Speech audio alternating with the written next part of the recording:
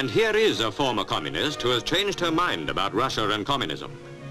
Dr Edith Bone, a British citizen of Hungarian birth, was recently released by the Hungarian freedom fighters after spending 7 years in a Budapest jail on trumped-up charges of spying for Britain. Do you think the Russians will succeed in imposing their will on Hungary? I don't think so. Of course, I don't think that the Hungarians can resist by the force of arms such an immense superiority of forces as the Russians possess.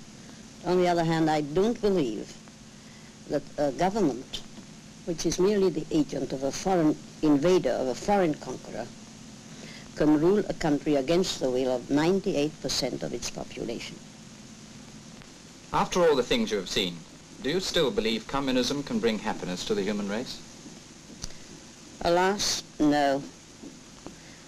I have seen it bring advantages to a small section, but not to the vast majority of those whom communism claims to serve, that is to say, the working population.